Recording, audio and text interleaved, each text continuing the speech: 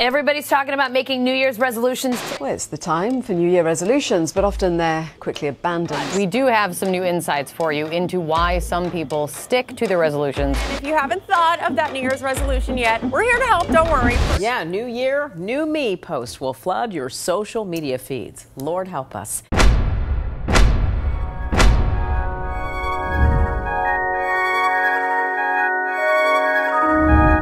It is 2023, and I want to be sure that this year is the last year that you ever set New Year's resolutions. In this video, I'm going to share my top 7 tips for making that happen. Tip number 1 is to set attainable action steps. Every January, I see tons of new faces in the gym, which is great, but so many of these people tend to go really hardcore in the beginning of the year, and then they end up getting burnt out after just a few weeks. Instead of taking that approach, set the goal of building consistency with tiny little habits that scale over time. Set really easy, bite-sized action steps that you know you can stick with and then scale up over time. So for example, you could set the goal of going to the gym for just 30 minutes. You could go out for a 5-minute walk every single day. You can decide to change up your nutrition plan by incorporating a few servings of vegetables throughout the day. There are lots of little but powerful things you can do to start setting yourself up for health and fitness success in 2023. When you're setting your goals in the new year, ask yourself, is this something that I can for sure stick with over the long term? If the answer is no, set more attainable goals. Tip number 2 is to focus on your standards, not your goals. So in life, I believe that we get our standards, not our goals. Let's take weight loss, for example. You might have the goal to lose 20 pounds, which is a great goal, and that's definitely something that you can achieve with some tiny lifestyle changes.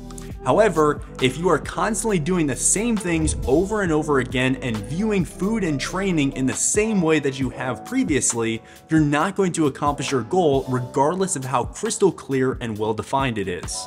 If your goal is weight loss, some great standards to be practicing in your life would be holding yourself to sleeping 8 hours every single night, to only drinking water and not drinking any kind of sodas or other high-calorie beverages, to making sure that you are moving your body every single day, and also making sure that you are sticking with a nutrition plan that you enjoy and also aligns with your goals. Those are some examples of standards that you can hold yourself to, and standards are what pull you towards your goals. So it's great to have really clearly defined goals, but if you don't have these standards in your life that you constantly practice, then there is no way that you're going to ultimately accomplish those goals.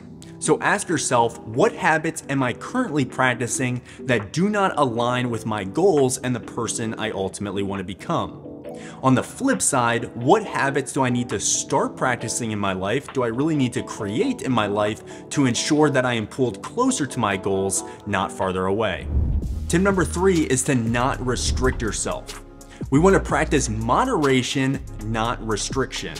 Remember that your health and fitness journey is a marathon, not a sprint. You're not focusing on the next 3 weeks or 3 months, you're focusing on the rest of your life. You have to be honest here and ask yourself, can I really go for the rest of my life without eating that food? Can I really go the rest of my life without ever having that drink? Can I really go the rest of my life focusing on this training program that I put lots of time and energy into at the beginning of the year? If the answer is no, then what do you think is going to happen? It's just a matter of time before you fall off track and you get frustrated because it doesn't feel sustainable, and then you end up yo-yoing for the rest of your health and fitness journey. That's why practicing moderation is so important. You can both accomplish your goals while also enjoying your life. Tip number 4 is to do things you love. Your health and fitness journey should be fun. It should actually be enjoyable, and if it's not, you're doing something wrong. Fitness is not one size fits all. Find a training program that you really enjoy and one that you can stay consistent with. Similarly, you should be following a nutrition plan that you really love. Eating a meal plan or adhering to a diet that contains all the foods you hate just for the sake of seeing results is a recipe for disaster. Following that approach doesn't build the right habits, it also is likely to lead to binging, and you're much more likely to gain the weight back and yo-yo over time. So this requires some experimentation, but take the time to invest in your nutrition. You can both find really healthy options that align with your goals, and you can also take less healthy foods that you really enjoy now and make healthier versions of them. Tip number 5 is to find a purposeful why. This goes far beyond just losing weight or building muscle or looking better in the mirror. Your why is the deep reason behind your goals. So ask yourself, why do I want to lose weight? Why do I want to build muscle? Why do I want to have a healthier relationship with food? Why do I want to change my life? Why do I want to build confidence and self-belief? Having clear goals gives you a tangible destination, but your why is the fuel that propels you from where you are now to where you want to be. Having a strong why will help you to create discipline to get things done after that initial motivation fades away after the first few weeks of a new year. Tip number 6 is to shift your mindset from setting resolutions to creating lifestyle changes. Resolutions are temporary.